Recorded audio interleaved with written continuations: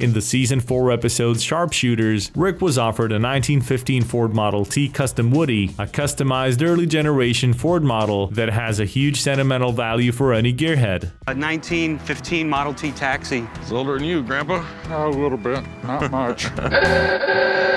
According to Danny Coker, this Model T Taxi had an estimated value of $29,000, and Rick ended up buying it for $21,000. This looks like a decent deal, but it turned out that it was far from it. The car not only had an unoriginal 4-cylinder Chevy engine on it, but also a modern turnkey ignition system, as well as a built-in CD player, which is not a good thing if you're into vintage cars. Rick eventually managed to sell the car for $29,700 at a Barrett-Jackson auction, but after commissions, that left him with $23,760, which makes a profit of just $2,760. Add to that the cost of storage, transportation, taxes, transfer, and fix-up, and you will see that this was ultimately a pretty big bust. A 1969 Chevrolet Camaro Z28 is an absolute classic, and so Corey couldn't resist when he was offered one. He bought the vintage muscle car for a whopping $40,000 simply because he wanted to personally own the car. However, his father was having none of it, instead complaining about Corey's lavish spending habits and trying to sell the car for $65,000 in various venues. Rick later went down to $50,000, but the Camaro just wouldn't sell, and one quick look online will show that even today, Haggerty values the car at just $36,000, which is a whole $4,000 less than Corey spent on it and far from making the pawn shop a profit.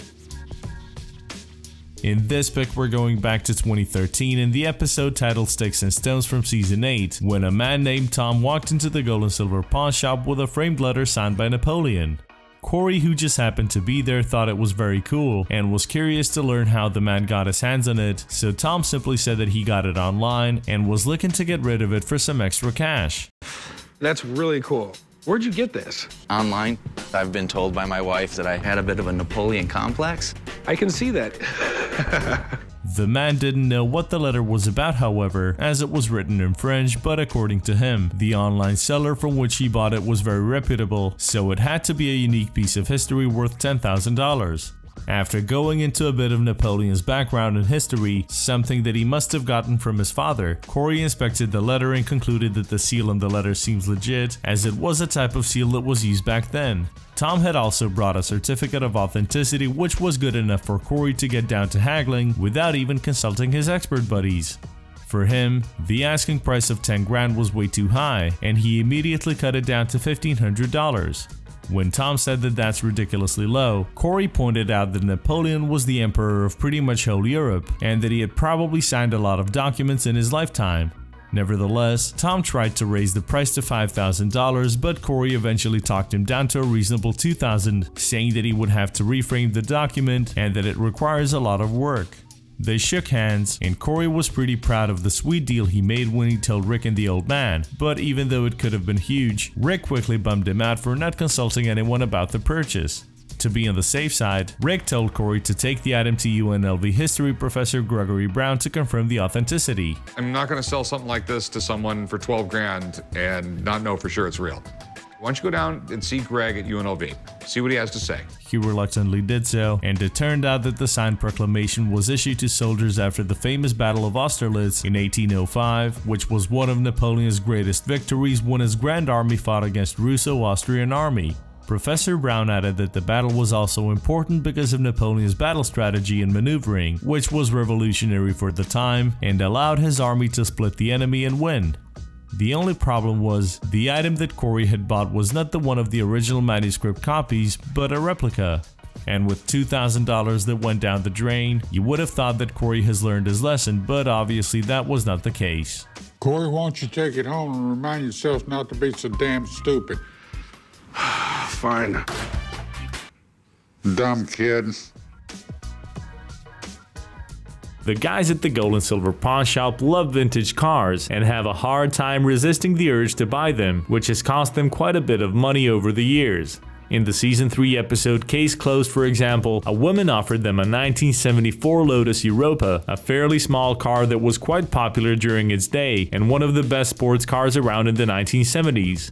Only 9,300 were produced between 1966 and 1975, so Rick knew that this was a pretty rare offer and he ended up buying the car for $13,000. Despite its popularity and pristine condition, however, the car sat in the shop for a year, which eventually prompted Rick to try and sell it for $1,000 less than he had paid for it. But it wasn't until the Pawn Stars brought the Lotus to eBay that they finally sold it, receiving $15,350 for it. Although this was more than he had paid for it, with shipping costs, Rick was left with a profit that was marginal or possibly even negative. Even though he is a pretty smart businessman in real life, having started his own merchandise company and opened a candy shop with his brother, among other things, Chumlee still has the reputation as the lovable fool on Pawn Stars, and it sometimes seems like he is trying his best to maintain this reputation. More often than not, Chumlee appears to be the one who is making some bad deals at the shop, and one of those was made during an episode of season 15, when he took a pretty unlucky guess on the value of 7 boxes of old comic books. The seller had inherited the collection from her recently deceased grandfather and apparently had no idea what it was worth. She had originally asked for $2,000 before striking a deal with Chumlee at $500. This is how you do it, Antoine. This is how you make a name for yourself in this business. When these are going to be worth $5,000, I'm going to be the one who gets the reward. After an expert checked the comics out, he came to the conclusion that they would sell for about $200 if the Pawn Stars were lucky. Naturally, his bosses were pretty angry about the whole thing, as it wasn't the first time he lost their shop some money. So they're basically worthless. No, they're not worthless. Thanks for stopping by, man. Anytime. Appreciate it. All right, Take care. Thanks for the bad news. Each and every one of us has that one favorite movie, TV show, or whatever that holds such a special place in our hearts that we gladly go out of our way to get a piece of memorabilia or a prop related to it.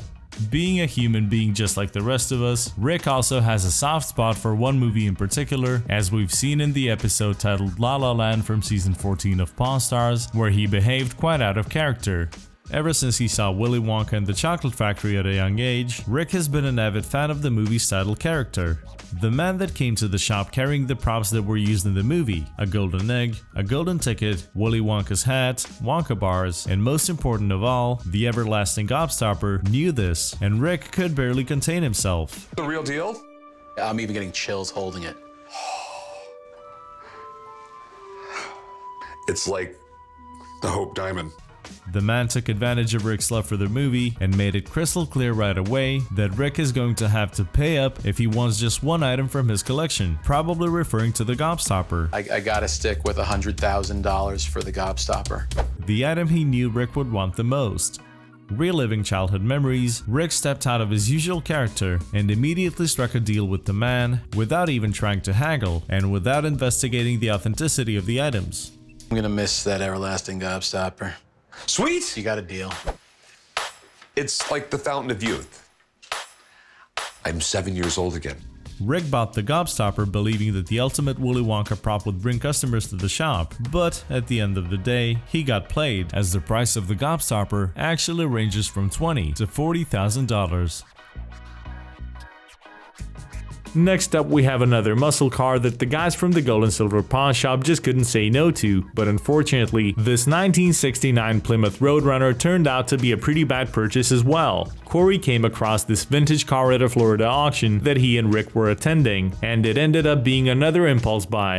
You know, son, it's just a lot of work. There's a reason they don't make them like this anymore. You work on them all the time. Listen, buddy, you're flying home, I'm driving home, and I'm driving home in this. After spending $45,000 on the car despite knowing that it didn't have the original engine, Corey and Rick then decided to drive it all the way back to Vegas, which is obviously not a great idea if you're looking to sell the car. Fool you, Corey, this thing don't even start.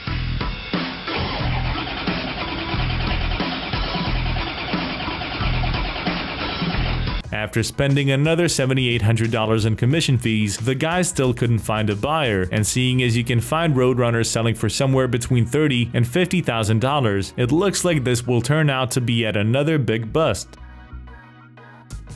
In season 15, a man called Kevin came to the gold and silver pawn shop offering Chumley a 1957 custom Gibson Les Paul guitar made for the 2006 US Open.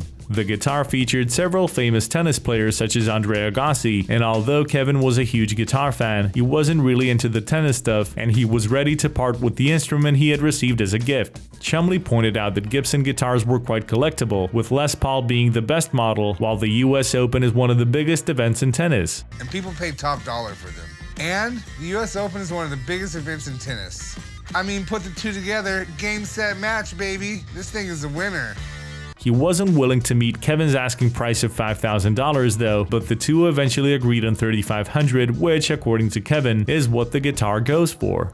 Anyone who has ever watched the show knows that the guys always need to make some kind of profit and will normally not go as high as the current market price, so it didn't come as a surprise when Rick was less than thrilled about Chum's purchase. He was already shocked that Chumley had bought the ugly guitar in the first place and got even more irritated when he heard the price he had paid.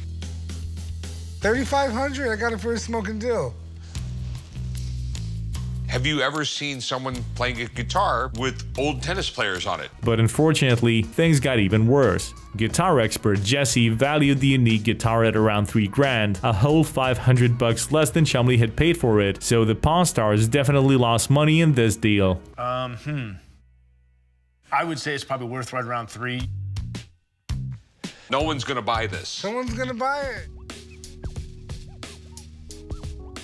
Thank you for checking this video out, and don't forget to smash that like button and also subscribe for new videos every day. Turn that bell notification on and comment down below that you subscribed, and we'll make sure to reply and thank as many of you as we possibly can.